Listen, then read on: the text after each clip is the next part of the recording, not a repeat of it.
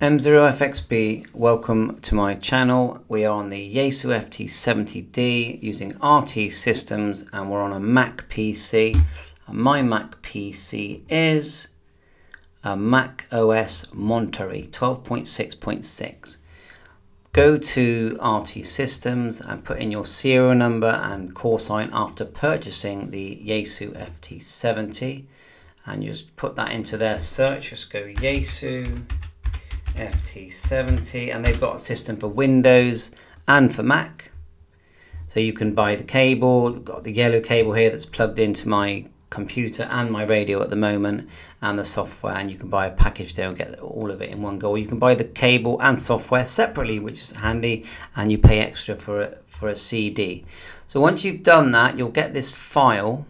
When you've downloaded it, it looks like this zip here, and when you double click it, you'll get this window.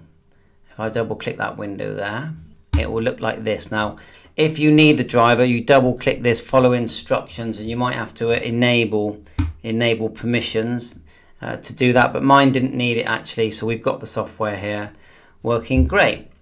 So let's find it. I put it on my desktop here somewhere. It is there. I'll put it down here.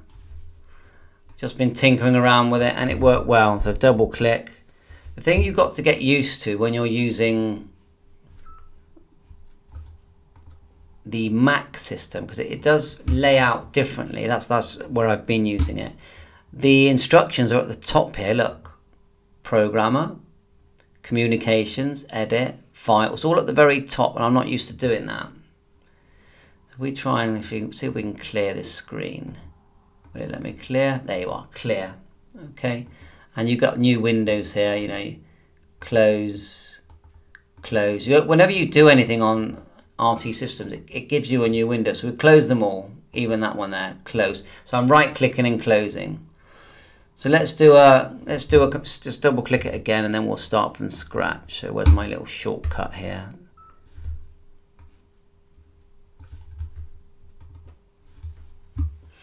And then we're going to go communications, get data from radio for the first time.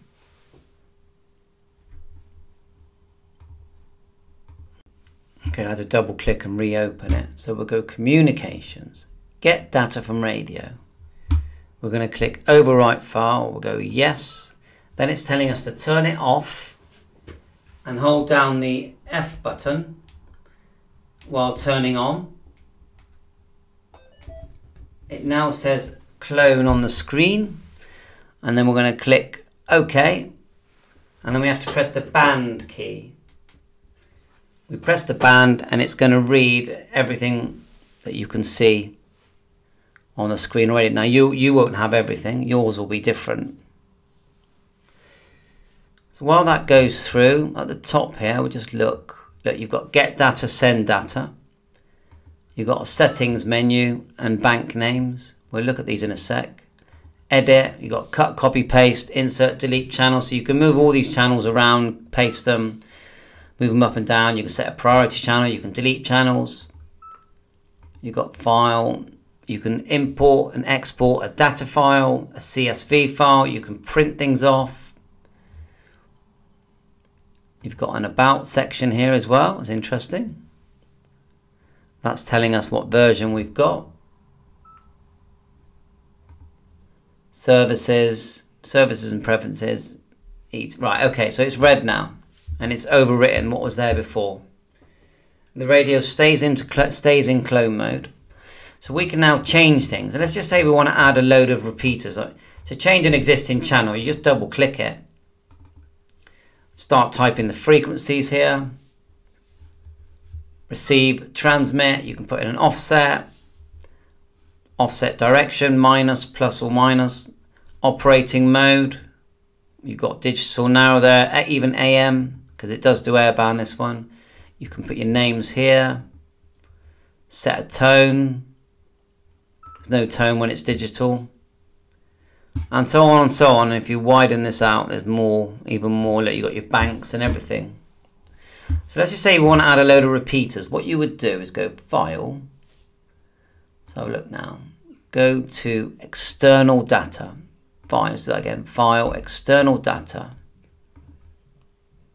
across to the right, then go repeat a book search. And I've got some parameters in here, Bristol, 25 miles. We can select different available bands as well. Click OK. And it's going to find them. And if I do a wider radius, it will find more. Now our row ended up 128. So if we put in 129 here, then select all, and then apply, it's going to add them here. But we can cut and paste things. We can move things around. We can move them up and down. That's what this section's for here. Move a channel up. Let's select a channel here. Let's try it. Select to the left, and then we'll go move up. And it moves up. You see, you get the idea. We can cut, paste, we can change everything. We don't need that one anymore. And when we're ready, when we've done everything we want, let's have a look at the settings menu before we send it all across. We'll go radio menu settings. You've got lots of settings here, all settings that you can do on the radio. But what I like about the RT systems, they really delve into all your settings, don't they? So all kinds of stuff here, look. Common settings. Not really sure why it's got Dave there. Let's remove that to ANDREAS M0FXB. Oh, it just fits Andrea. Should I just put my call sign in? M0FXB. There you go. As well, operating settings. Loads of things there. Just check it all out and read it all through. Mic gain, squelch, dual watch, DTMF groups. I like, let me go now, star, I think now star 34152 is one I use. And then wired X DGID stuff. Setting bank names. Don't really use banks, but there they are. Click OK. What else we got here? Info, about. We looked at that one, didn't we? Programmer, RT systems.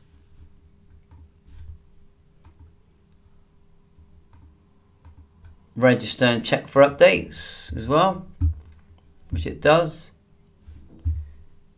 All files are up to date. Remember, this is with Mac, yeah? Edit. Moving channels around. Oh yeah, export. You can export a CSV file. I've got a file here. So look, that's going to export a CSV or import. Yeah, you can do both. Cancel. And you can export a data file, save as, and it'll be a data file, which will be everything. So give it a go, see how you get on with it. Let's send it back to the radio. So communications, send data to radio, and this time we press the mode key, which is on the other side. So let's just click OK, then quite quickly press mode, which I've done.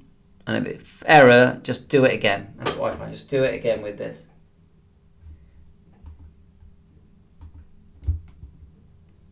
Just pressing it now.